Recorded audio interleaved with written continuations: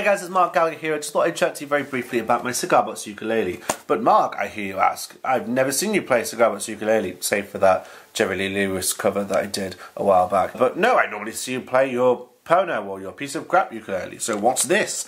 And I thought I'd tell you the story about it, because I've had this a few years, I don't really use it that much. The year was 2016, and I was looking to go to every ukulele event that I could. It was the year I was like going back into the ukulele scene, and one event that I noticed was one that was hosted by a guy called Rob Cakebelly Whittaker. It was held in Skipton. Skipton is a lovely town. It's got some nice canals, it's in the countryside, it's got some little pubs, and I've played there a few times. I love it, I really want to go back. This event was just sort of by the canal, and they were just going to meet a couple of mates and we're just going to jam some stuff. So I went. It was about 50 miles away from where I was, about hour and a half to drive. So I made the drive over. There's only about 6 people there, I think. It was quite cool. It was just, you know, chilling by the canal side, playing stuff like your wagon wheels, your bandwind rides, you know, your usual ukulele player's songbook. There was a little competition which he held in, which was like, hey, I want you all to write a song about canals, and the best one wins this ukulele that I built. I was like, okay, and I think I was the only one who wrote a song about the canals, and it went something like this. The sun is shining, the hair is blowing in the wind. The sun is shining, my hair is blowing in the wind.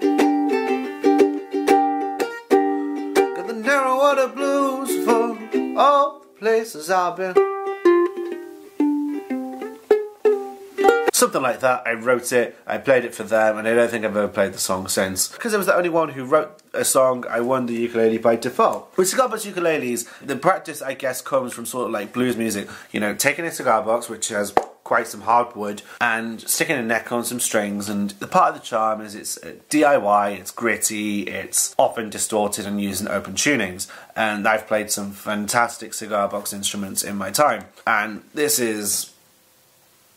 let's talk about the cigars themselves. Are the cigar box is Monte Cristo Habana, brand of Cuban cigars. I don't smoke. If you do and you are familiar with cigars, then great. So they took this box, they put some various stickers and shit over it, including Howling Monkey Blackberry beer sticker thing over it, which is kind of cute. To hold these strings in, he's used some guitar pins. He looks like he's kind of glued them. Not sure if you can quite see it, but yeah. The strings themselves are sort of just cheap, you know, nylon black things. I've never since restrung this ukulele.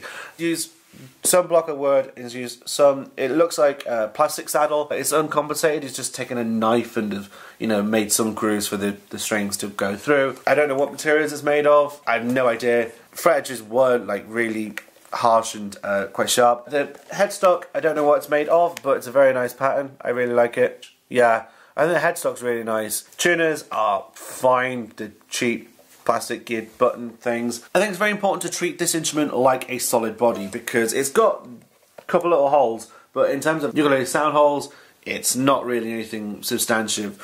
Oh, it's also got a couple of strap buttons here, and it's got a little pickup. I think it's just a simple undersaddle that's connected. It's completely passive, no controls or anything, so it's just a case of like plug in and play. Like, part of the charm with cigar box guitars is the DIY element, and that's kind of cute until you lose some elements like intonation. So this is tuned GCEA standard soprano tuning. This is a soprano scale. I've not taken a tape measure to it, but yeah. Intonation isn't great. Like, if you do the 12th fret test,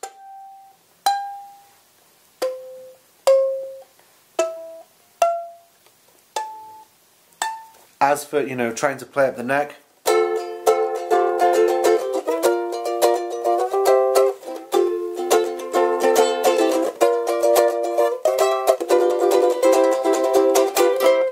it's really quiet, it's not got much projection and volume and sustain. Sustain is... it's the strings in G part, they also... it sounds quite cheap.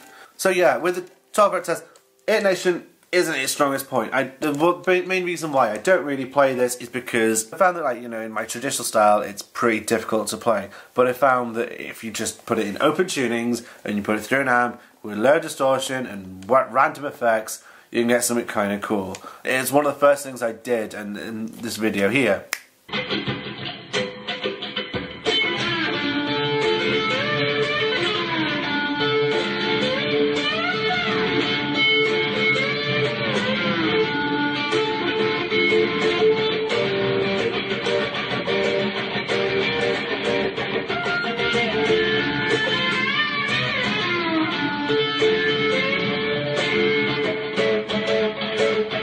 And I also revisited that same concept with the Jerry Lee Lewis cover, Whole Lot Shaking Going On. I put it in open C, low distortion, and I misplaced my slide, so I used a penny whistle as a slide, and that was okay. Come on, baby, we got chickens in the barn.